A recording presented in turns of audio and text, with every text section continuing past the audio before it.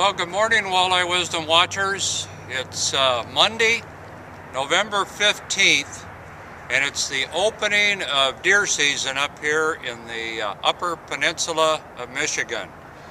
We came up last Thursday on Veterans Day to go after the big walleyes out here on Little Bay de Noc at Escanaba. My son Chris and Matt and our good friend Mike Ganzeveld joined me up here for 4 days of fishing. We were able to get out on the water Thursday night. We went up into Little Bay. We pulled our Reef Runner ripsticks. We used our St. Croix rods, which never fail us. Thank you, Dan Johnston. And we caught just four walleyes on Thursday night. We rested up on Friday. We went out Friday afternoon. We tried working out here and the main part of what they call black bottom. Didn't get a bite, lost 3 number 18 Rapalas to the nets down below. And then we moved back up to the north part of the bay on First Reef. And on Friday night, we had a great night. We caught 13 walleyes on Friday night, and we kept 9 of those fish.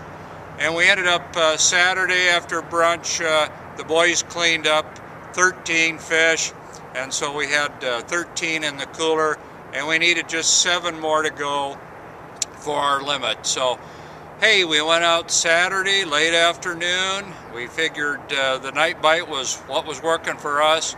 We went back up to First Reef up in Little Bay, and we caught 20 walleyes on Saturday night. It was a glorious night for fishing, but a terrible night for the weather. I got to tell you, some of the toughest fishing conditions with wind and rain that we've fished in. And the wind changed on us, so we had to change how we were fishing for them. We had one huge fish come unbuttoned right off the bat. Couldn't get it in the net, but you know, that's fishing. We did catch a nice 24-incher.